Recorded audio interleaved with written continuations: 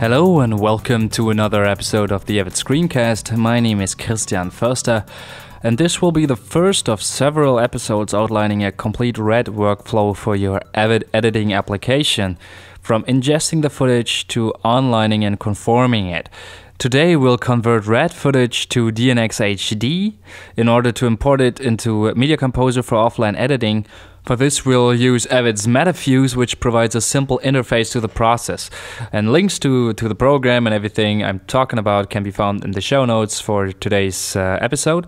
Metafuze is only available for Windows, unfortunately, but you can use a bootcamp on your Mac or a virtual machine. I'm using a virtual machine right now, but of course the performance will be better if it's in a non-virtualized Windows, so maybe bootcamp for that. Or just use your Windows machine. Now the first thing you do is click Scan Folders and click on the drive that your R3D files are on. And the folder, it's cleverly named, and add that to the selected paths. There's pretty much nothing else that you need to do. You can limit the file types to R3D and say Scan. Now it scans all those folders for all the R3D files and it's found them. Now you hit Ctrl A to select all R3D files and hit New Transcode. This will set up a transcode for each of the files. Now select all transcodes by hitting Ctrl Shift A. This will select all the transcode processes that you have just created. Now you can change the properties of these transcodes. For example, you can change the folder of where the transcoded files are supposed to go. Now I have put them on a folder on my Mac. Now, since Metafuze transcodes directly to Avid MXF files, you could transcode directly to your Avid Media Files folder and save a step later on of copying the MXF files to your Avid Media Files folder. The clip name you should not change. You can change the project name. You can change the format. Now, the R3D files that I use are 4K 25p, so I want to use 1080p 25 frames per second for my offline editing using the DNx HD codec. For the compression, you can choose what compression you would like. I'm going for the small file size of the DNx HD, 40 or 36 depending on your frame rate. Now 1080p is of course 16:9, and I have a 2:1 resolution in the original. So what is it supposed to do? You can say stretch it or squeeze it depending on the way you want to look at it anamorphically. You can have it letterboxed, or you can go pillars, and this will crop the image on the left and the right. And that's what I'm using because it's supposed to be cropped for later release anyway. Down here you can add a comment and change the debayer quality and the resolution of the debayer and the ISO of the image for your import. Now it uses the ISO that the image was shot at, and this was shot at 2000 ISO.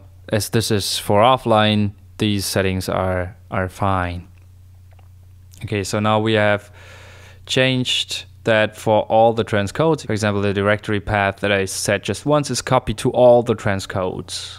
You could, of course, also change each transcode individually if you'd like to change, for example, the ISO of individual clips here. You could definitely do that. Now the next thing you need to do is export an ALE. Navigate to the folder you want to export the ALE to, and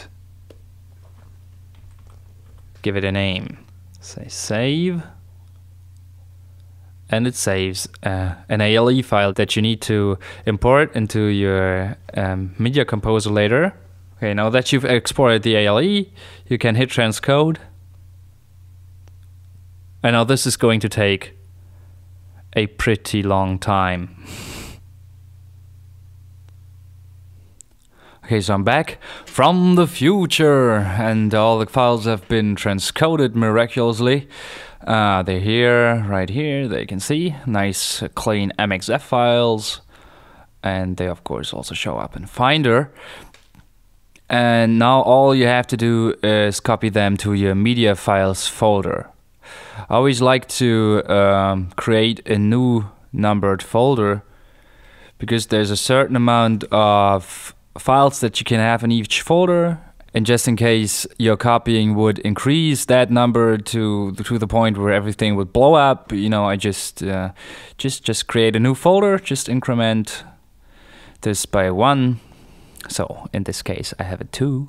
So just select all the MXF files and drag them over to the folder. Now they're in there. That's fine. Go back to your editing application. Now Avid automatically notices there's something in that folder. I'll have to scan it, and updates its database. Now all you need to do is import that ALE file that you created way back when in Metafuze. Open that. It is all the master clips that are currently offline, of course, because it hasn't relinked them to the media files. That's what we're gonna do now. Select all the clips. Go to clip, relink. If you want to, choose the drive that your media is on.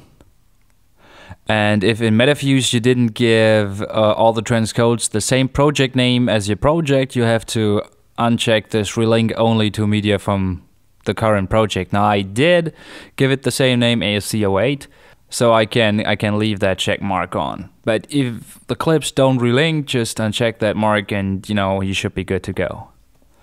All right. So now it relinks, and there you are. All the clips have been magically relinked, and you can start editing. So you can see ingesting stuff is pretty easy. The next week we're going to conform to DPX files using a tool called Monkey Extract. Alright, so thank you for watching this episode of the Avid Screencast. A couple of more Red workflow episodes coming up. And if you like, go ahead and subscribe to the podcast at avidscreencast.com or in iTunes by just searching for you know, Avid. And of course on the website you can also watch past episodes and check out the show notes. And if you have any comments or suggestions, just drop me a line at mail@avidscreencast.com or just comment on the website. And don't forget to follow me on Twitter at twitter.com/avidscreencast, and also check out the Facebook page at facebook.com/avidscreencast. And if you like to see what I do in my day job, check out editguy.de. This is where I promote myself. Alright, again, thanks for watching. Have a nice day. See you next time. Goodbye.